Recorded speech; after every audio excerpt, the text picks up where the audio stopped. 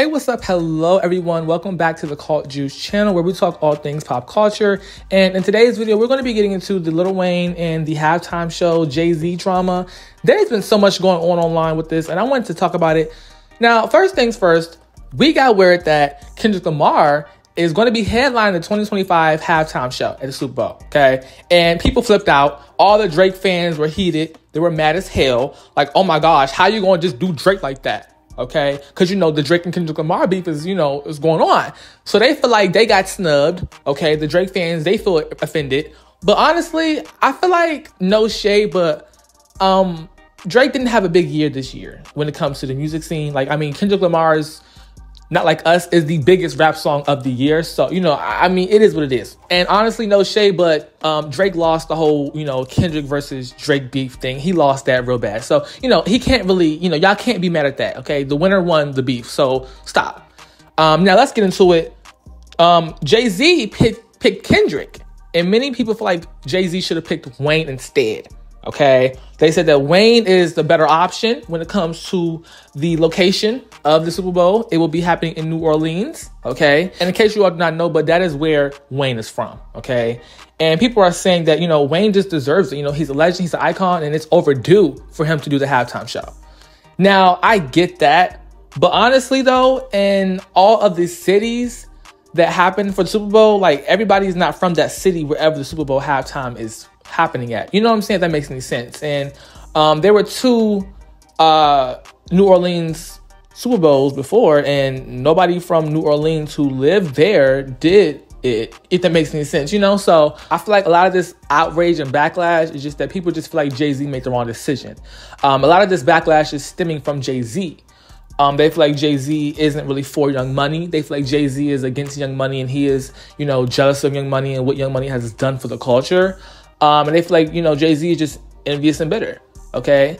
And I think that honestly, though, the music industry is a business, okay? And when you're operating in the business of music, you have to do things that cater towards the business. So, for example, if Kendrick Lamar has the biggest song out right now, and he is, being talked about in so many different capacities, and his song is, on Billboard, X, Y, and Z, and everything is going crazy, and, the most streams for this song ever on Spotify, they're going to pick what is selling and what can bring the most traction to the NFL.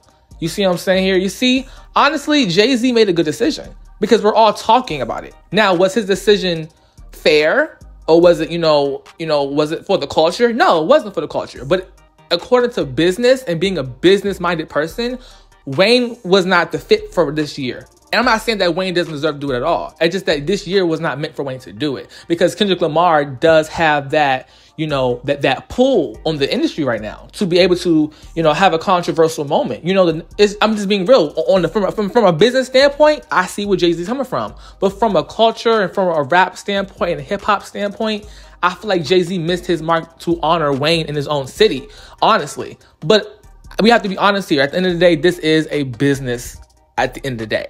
Now, people are saying that Wayne is just not a good performer and Wayne would not be able to know how to properly perform at the halftime show stage.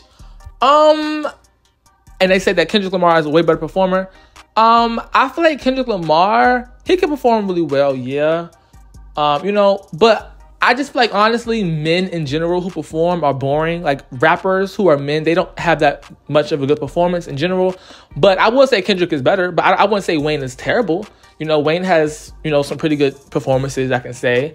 But I do think that catalog-wise, I think that Kendrick has more mainstream hits than Wayne. Now, I'm not saying Wayne doesn't have any mainstream hits, but when it comes to, like, mainstream in terms of, like, being mainstream to the point where white people / the general public, okay, knows your music, I feel like more of the general public knows Kendrick's music than Wayne's music. So I feel like it just makes more sense business-wise to put Kendrick in it in terms of the halftime show.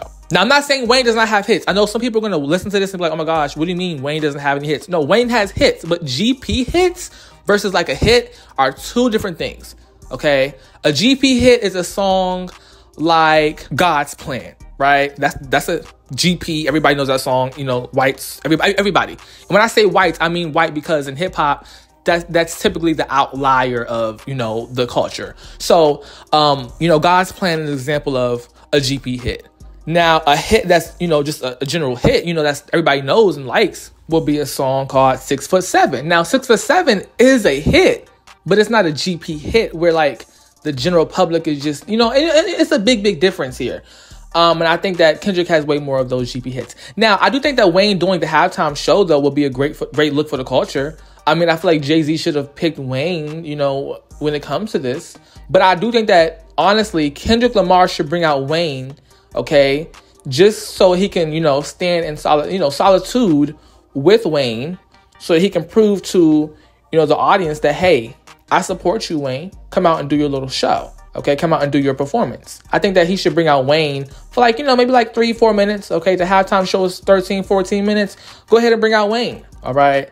Now, after all this is going on, we have so many people bashing Jay-Z. Okay, Nicki Minaj comes out. She speaks out. Nicki, she has something to say because, at the end of the day, Wayne is her, that's her boss.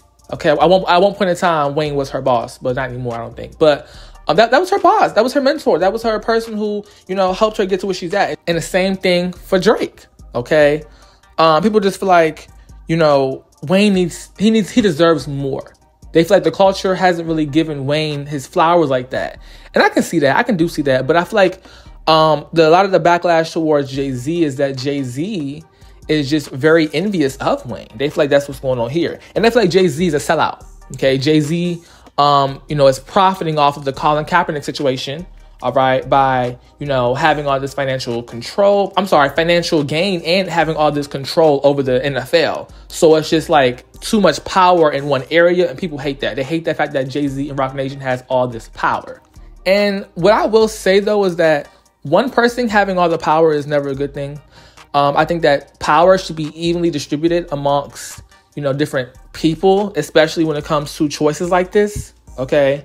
Because I feel like it puts too much power in Jay-Z's hands to control who gets what opportunity. People, it's just too much, you know what I'm saying? And I feel like that's when people start to feel a bit of resentment towards Jay-Z when things aren't done properly. And now, am I blaming Jay-Z 100%?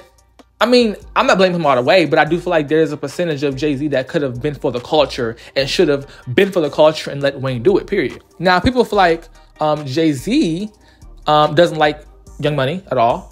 And they feel like that Jay-Z would have been upset if he brought out Drake and Nicki Minaj. They feel like Jay-Z would have been mad at Wayne if he brought out Nicki and Drake. Okay. Now, me personally, I don't know.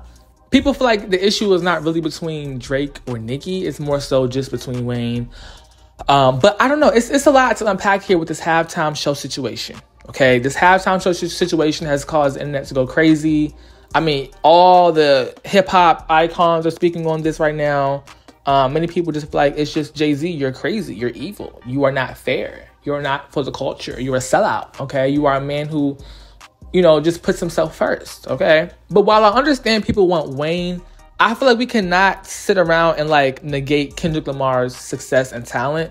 I feel like Kendrick is also talented as well. Through the smoke and fire and stuff, I think that we are forgetting that Kendrick can actually rap and perform as well. And Kendrick is deserving of this moment. Like he's talented.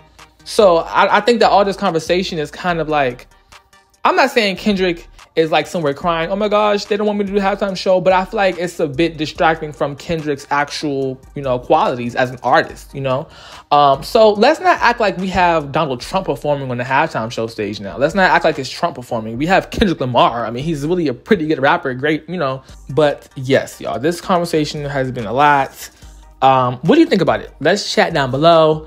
Do you all agree with the point of view of, just because somebody is in their hometown means that person from the hometown needs to do the halftime show there? Like, let's talk, let's chat. Is Jay-Z to blame? Is everybody overreacting? Is Kendrick Lamar a bad choice? Is Wayne really the good choice? Let's have a conversation down below. I'd love to see what you got to say, okay? All right, y'all, I'm going to see you on the next one. Thank you for watching. Be safe.